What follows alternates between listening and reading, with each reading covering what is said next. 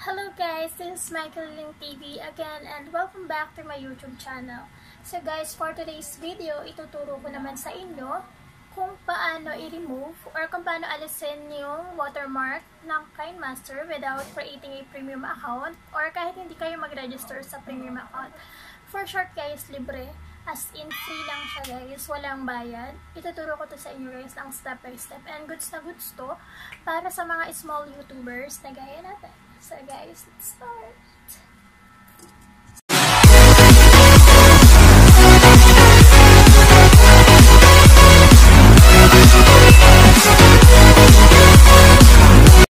So let's start guys. First is pupunta kayo sa internet or kahit anong browser. Search nyo lang is AC Market. Ayan, i-click nyo itong kauna-unahan. AC Market, Crack Apps, Games, Mods for Android. Click. And then, click nyo lang yung download now. So, in my case kasi guys, na-download ko na siya. Kaya, i-open ko na lang siya sa File Manager, AC Market, and then install.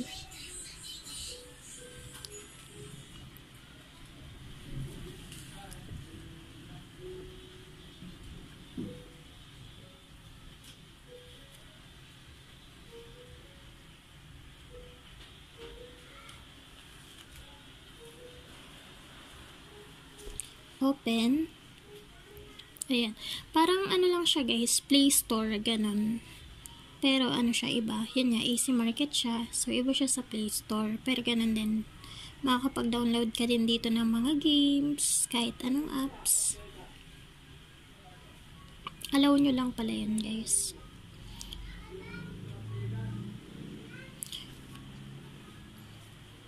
Ayan. Hanapin natin is yung Kinemaster.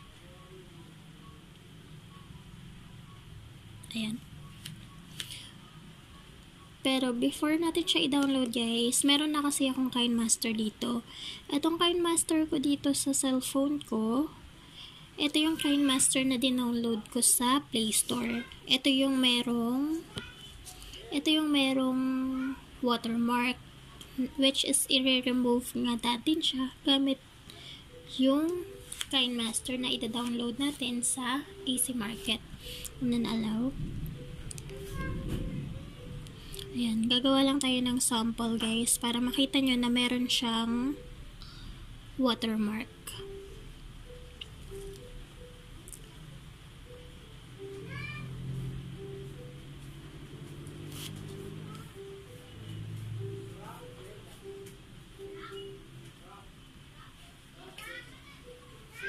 Ayan, nakikita nyo sa taas meron siyang watermark na made with Kinemaster.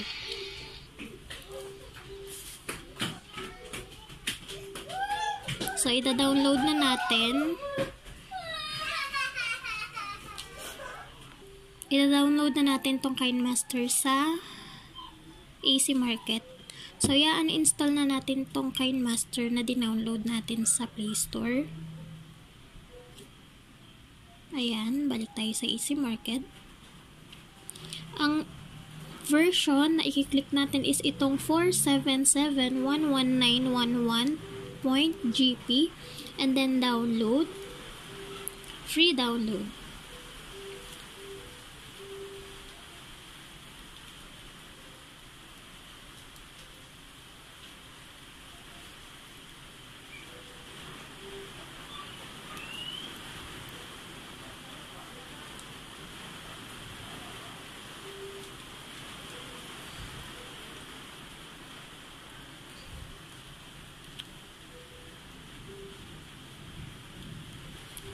Ayan, download started na siya. Makikita nyo siya dito. Ayan, nagka-1.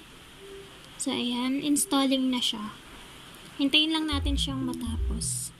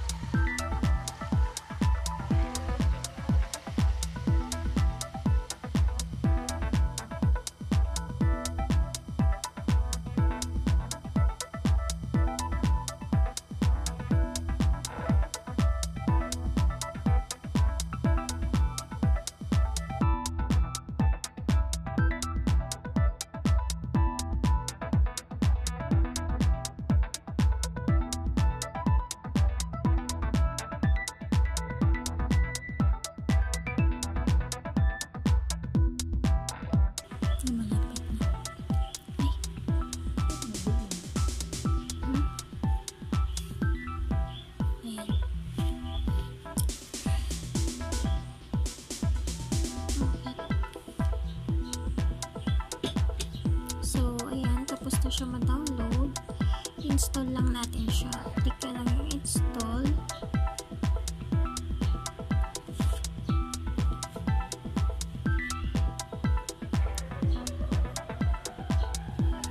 And allow installation.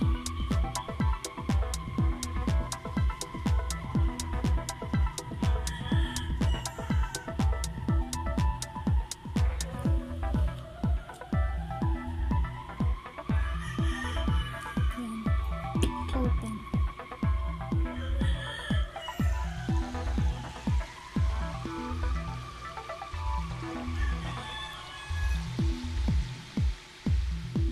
Allow nyo ulit. X nyo lang yan, adds lang yun. Click nyo lang yung allow. Tapos, ayan, allow Kinemaster to access photos, media, and files on your device. Allow.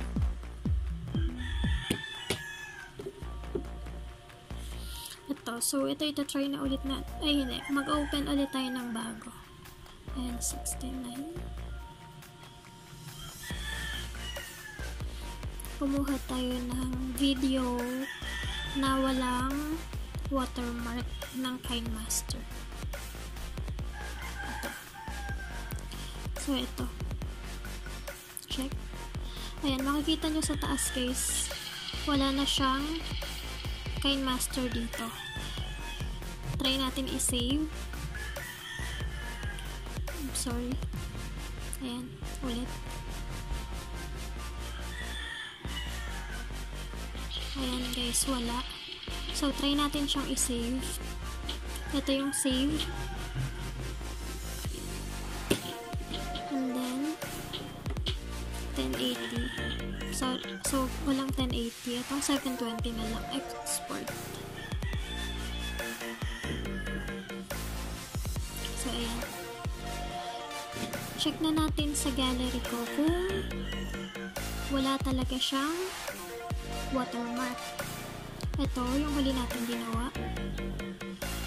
Ayan guys. Wala na siyang watermark ng Kinemaster sa taas. So, ito yung proof na sa Kinemaster ko talaga ito in-edit. Details. Ayan guys, my device, Kinemaster export. So, galing talaga siya dun sa Kinemaster na dinownload natin.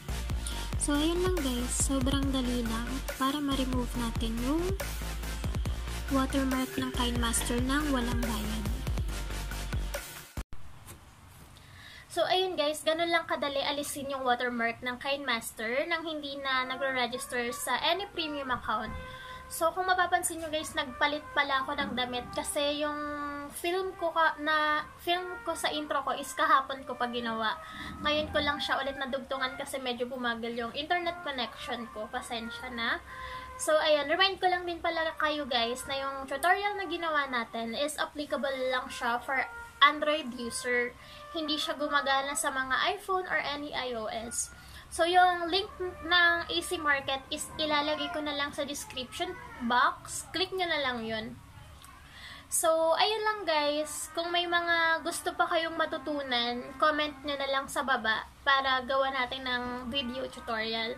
And kung mayroon kayong mga suggested na content, i-comment nyo na lang din sa baba. So, that's it. Don't forget to like, share, comment, and subscribe to my YouTube channel. And pakiclick nyo na rin yung notification bell sa baba para updated kayo sa mga susunod na videos ko. So, ayun lang guys. Love and peace! Like a Hellcat.